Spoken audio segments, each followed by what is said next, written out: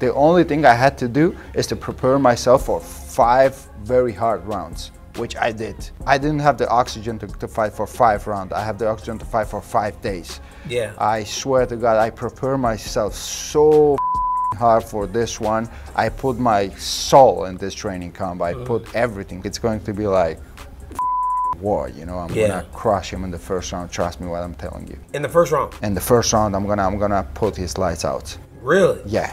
This fight is different than the Josh Emmett one because I had to respect his power. His power, yeah, his power. With him, I can be like take more chances earlier. Every punch I'm gonna throw, it's going to be punches for take his head off. Let's see a little shadow boxing as we go out right there. There it is.